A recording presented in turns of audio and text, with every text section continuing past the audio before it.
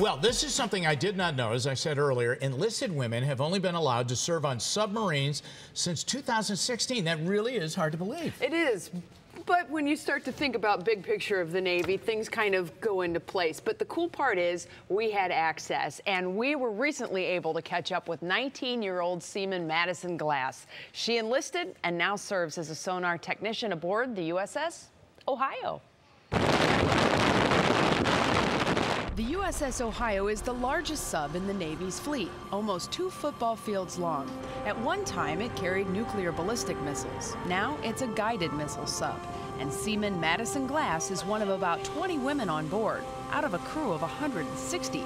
Keep in mind, no one is assigned to serve on a sub. You volunteer and are accepted if you meet physical and mental requirements. I just think it's super cool. I know that sounds nerdy. It's just the science behind how we operate and do what we do is just interesting to me. Seaman Glass is a sonar technician, listening to the sounds of the ocean. It sounds like white noise until you hear like a contact. You can tell, like a merchant, like a big freighter, you can hear how loud it is, how big it is. You can hear animals, like shrimp sounds like little snapping, and whales, they sound like whales, you would expect whales to sound. There's some fish that sound like they're screaming. The sub can stay underwater for months. They make their own power, their own air, their own fresh water. The only thing they occasionally stop for is food.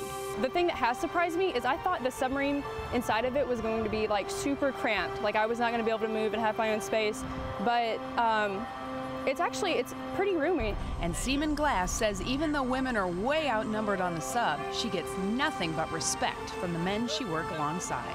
If you can do your job, it doesn't matter, if I'm a girl or not. I love my crew, I love my boat, I love my job, and I would tell a young girl,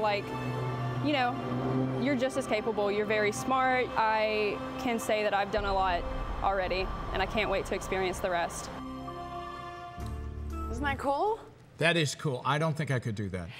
I've thought about it. You have to go through training, they have psych tests and whatnot. Wow. And you literally live amongst the silos. I was on a nuclear sub when I was in Jacksonville. Got to You went down? I didn't get to go down, but I was in it. Okay. And it is tight quarters. You're very close. And as you can imagine, the Navy has done some modernization of some of those submarines to allow for men's and women's accommodations. Yeah. And that has been kind of something they've been working on. So all of the newer ships that are coming out will have that designation, and both men and women will be serving.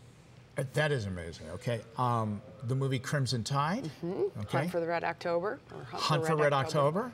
And there's an old movie that that is unbelievable. I don't know if you've ever seen it. Das Boot. No. Unbelievable. Yeah. I mean, it was like a point of view camera. This is a long time ago Right. now. Yeah. Well, keep in mind, the U.S.S. Ohio is the largest in the fleet. It is a far cry from the blessed cod that is sitting out in Lake Erie right now. The U.S.S. cod is just a great relic to be able to go and visit. So if you have a chance with your family to visit, that is a really cool piece of history that we have docked right here. That was a really cool story. Yeah, thank you very much.